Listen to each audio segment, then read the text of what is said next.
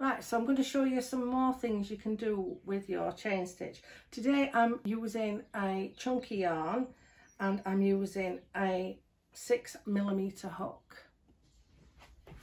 So if you see, it's nice and chunky. This is the chains that I've done before, and I'm going to show you how to do a double knit stitch, which I've done length here already. I'll show you what you can do with it. So to do the double knit, you go in the chain and you grab the yarn from the back and pull it through. So you've got 1, 2 loops on your hook.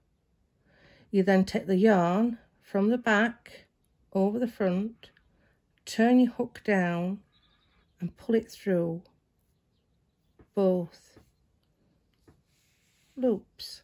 It makes a nice shape like that one. Look like 2 little legs. So in, grab the yarn to put 2 loops on the hook, round, pull through 2. In, catch, through, round, through 2. In, you can see with the chains it's like little V's, and I'm just going in there before the front of the V, catching the wool, bringing it through, using my finger to hold on the hook, round and through 2. I'll show you in real time how I do it. So this is what you're aiming for, the fluidity of doing this. Gets you your chain stitches and then turns them into double knitting. Double knitting, double crochet is a term that you use in the UK, and all my terms are UK based terms.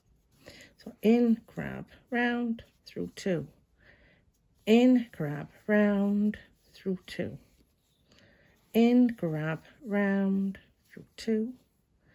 In, grab, round, through 2. And we do this right to the end of this piece. I've got quite a length of this piece because what I'm going to do is decorate another tin can. What the model I've done to show you an example is done in double knitting, and it's done with a size 3mm hook. I'd recommend, if you're using double knitting yarn, to use anything from a 2.5 hook to probably a 4.5 hook. For chunkier wool, you're talking 5, 6, 7s, and super chunky would use an 8-inch hook. Today I'm using a straight hook, just a straight metal one, because I'm not doing a lot of work. But any hooks, the ergonomically shaped ones are fantastic.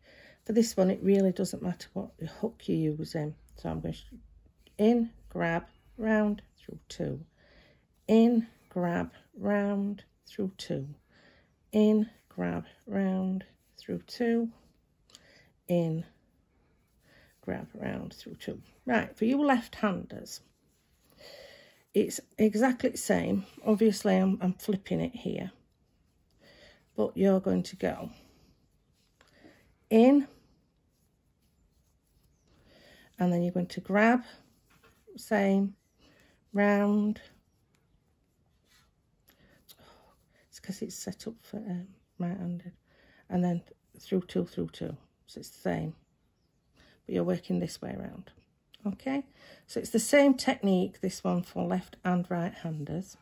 I will do some videos that's just for lefties, because it's never stopped me before using both hands.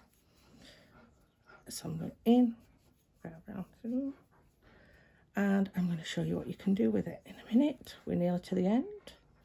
For this, it's worth taking time to watch your tension. Just do a long line of it and you get a lot of muscle memory. Remember, it's the hook hand that moves the other hand is for your wool and to hold the chains in this instance.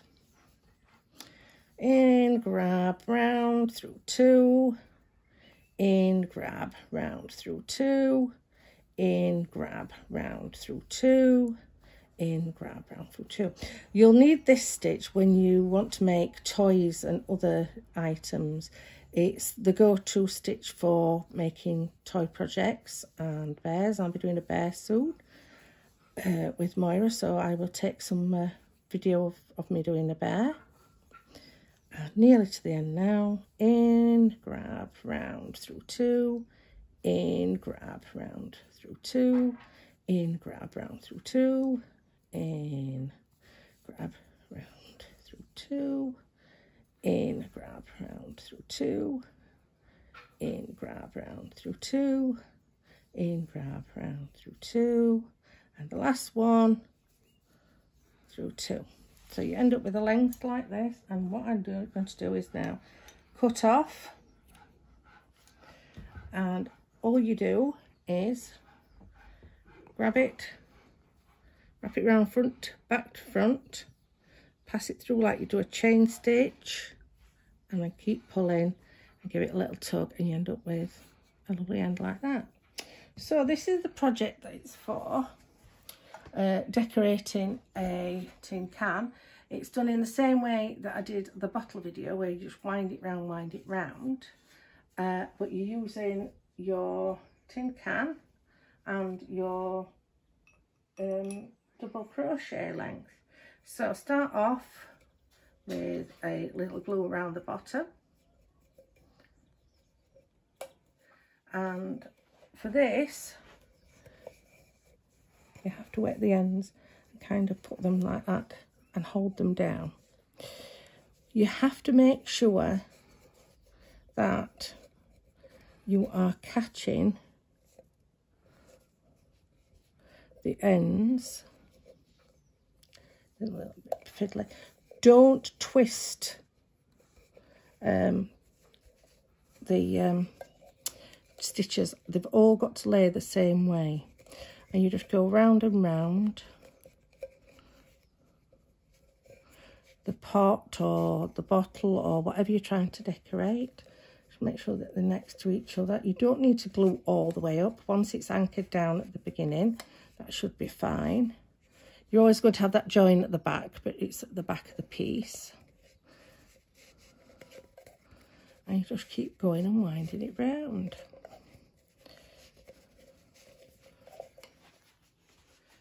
There's a lovely technique to this. If you do find out you're twisting, pause for a minute, sort it out. Keep your tension as you're wrapping it round well. And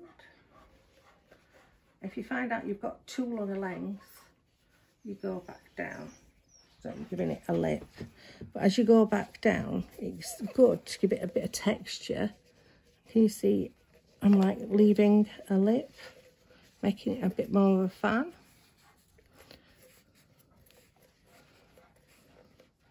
So it's just overlapped slightly down. I'll be showing you how to do the flowers. So just to anchor that now, you get another spot of glue. And you just glue it down onto your glue. And then as it dries, you have to leave it to dry now. As it dries, that will stay nice and firm. And you've got a lovely little pot, this one, for you to put plants in, put it on a windowsill, just to make you smile. And it's also a way to do a double crochet knitting stitch. Well, I hope you enjoyed this project today. There'll be another one shortly coming online with the double crochet stitch. So keep doing those chain lengths if you want to do a long length. But I'll show you how to do a double crochet without doing a long length of chain. Anyway, bye bye for now.